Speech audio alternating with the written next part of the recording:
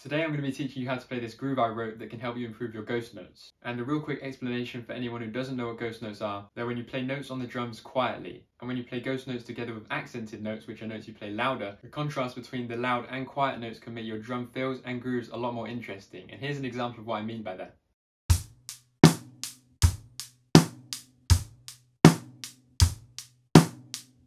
So what you just heard right there is probably the first drum beat that you ever learned to play. And when I add in some ghost notes with my left hand on the snare drum, this is how it sounds.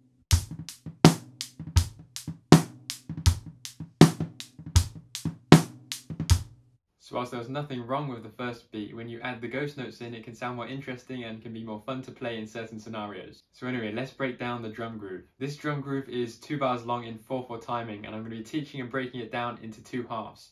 The first half on its own sounds like this. So what you can see right now on the screen is the sticking for the first half. And the capital letters are the accented notes which we play louder, and the lowercase letters are the ghost notes which we play quieter. The first step to being able to play this is to play it slow on either a practice pad or on the snare and the bass drum. And this is what it sounds really slow on the snare and the bass drum.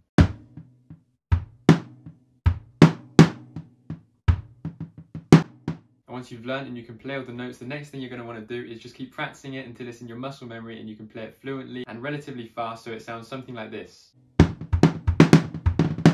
And when it comes to the orchestration, which is just where we play it on the drums, it's really simple because the right hand is always on the hi-hat and the left hand is always on the snare drum. So playing it slow with orchestration, it sounds like this. And playing it a bit faster, it sounds like this.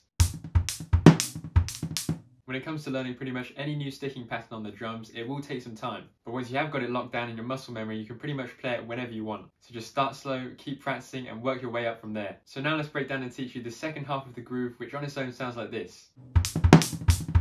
Right here on the screen is the sticking pattern for the second half. And once again, the best thing to do is start slow on either a practice pad or on the snare and the bass drum. And here's how it sounds on the snare and the bass drum, slowly.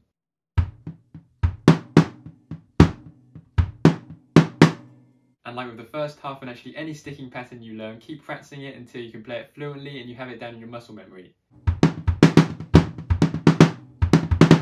And when it comes to the orchestration, once again, it is pretty simple. The right hand is always on the hi-hat and the left hand is always on the snare, apart from the last 2 notes, which on the left and the right hand are both played on the snare. Here is how it sounds slowly on the drum kit. And here is how it sounds a bit faster.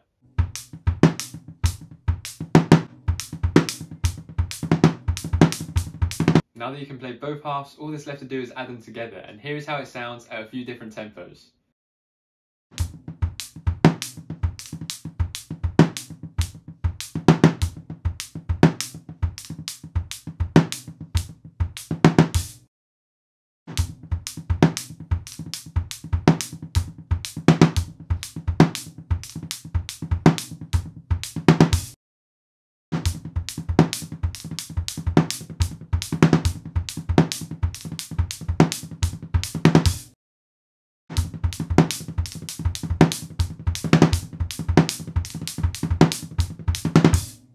Now this drum groove is probably one of my favourite ones that I've ever written because number 1, I like the way it sounds, and number 2, it's a really good exercise to practice your ghost notes, especially on the left hand. So playing and practicing this groove at different tempos will help improve your control and speed when it comes to playing ghost notes, as well as improving your ability to play accented and ghost notes on the same hand relatively close together. And that pretty much concludes the video. I really hope you enjoy the drum groove.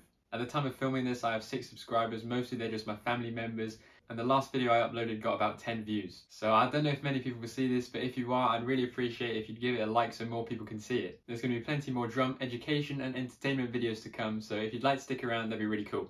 Goodbye.